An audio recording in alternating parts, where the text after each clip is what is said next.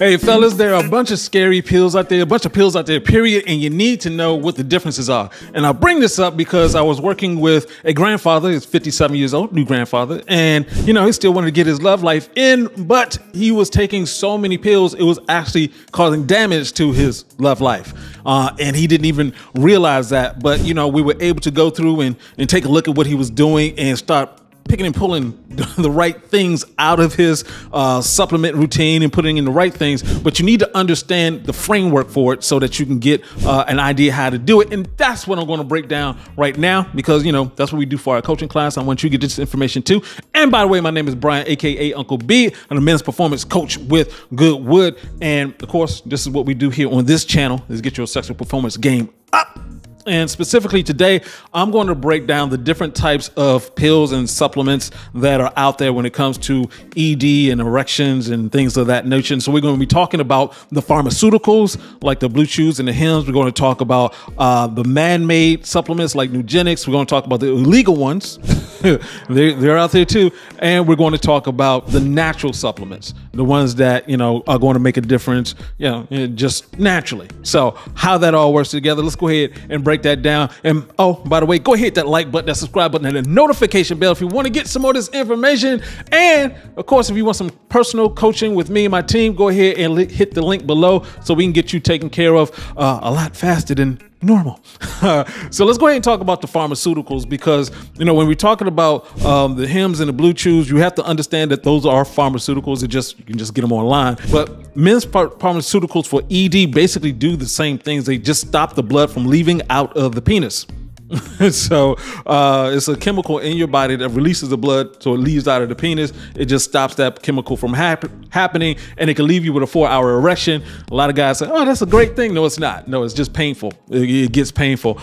So they do not treat the exact cause, or the reason why, which is the testosterone and low blood flow, the two main things, and, you know, some other things in there, of course. But, you know, with these pharmaceuticals, they just do one thing. They're fixing you, they're not healing you. And of course, that means eventually it'll stop working, because you're still doing and having the same issues, the underlying issues. And testosterone placement therapy, don't even get me started. Don't do that. You're going to run into all types of problems. You're going to have to take it for the rest of your life. You may not be able to have kids, etc., etc. Don't do that one.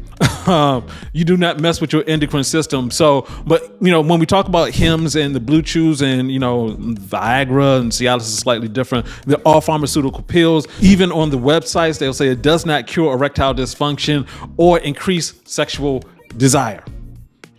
Yeah, it does one thing. It just does one thing. It doesn't heal. So it's not natural. Of course, you need a prescription for that. And it's just for ED. It's not for if you have unreliable erections. That can just, you know, you're already good. You just taking it and now you're going to create another problem later on. Don't do that. So, you know, they're basically all the same, and they're going to cause different issues. So you can have anything from headache, heartburn, diarrhea, nausea, flushing, nosebleeds, numbness, burning, tingling of the hands. It's way too much. It's way too much. So you want to stay away from that. Now let's talk about the man-made supplements. Those are just highly processed. They can have, you know, all these different ingredients, and they're like, okay, we're going to put this plant in there. Let's say like Tonga Ali, which is great for infertility, it relieves stress and things like that, but they'll just dust it in there. So it's just a piece, a very small amount, because it's a pill. You get a very small amount in there. And so a lot of natural pills have artificial ingredients that are going on there. So, you know, it's like, they have fillers, they have the dyes. Herbs are typically, you know, brown. They're not typically white. But if you break that pill and you're like, oh, it's a powder. Yeah, that's not natural. And a lot of them are just new. They just created this product, you know, within the last 20 years. And so you comparing that to, you know, a product that's been here forever, and, you know, they actually add in different vitamins, which also make it man-made. So if you know, trace minerals like zinc and magnesium, yeah, that's not occurring in nature. You have to actually process it to put it into a pill. It has its value, but you have to understand what you're taking. So when we look at the natural products, though, if we look at a GoodWood Advanced or a GoodWood, we're talking about products that are as close to nature as possible. That's the whole idea. We're talking talking about herbs, which are anywhere from seeds to barks to leaves to anything in between. When it comes to just being herbs, it's directed for your body and supposed to heal a bunch of things at the same time. So you want to get as close to nature as possible. And so we're talking about powders, pills, and the tinctures.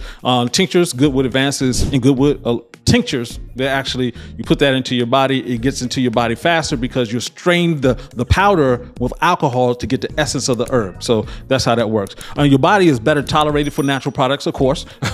They were here before the pills were, and not everything is for everybody. I get that. You want to make sure you get the right source for your natural products. That makes a lot of sense. But one of the things that's sort of funny to me is the arrogance of the pharmaceutical companies. They'll sit there and say, oh, we haven't done a study on this. We haven't done a long enough study.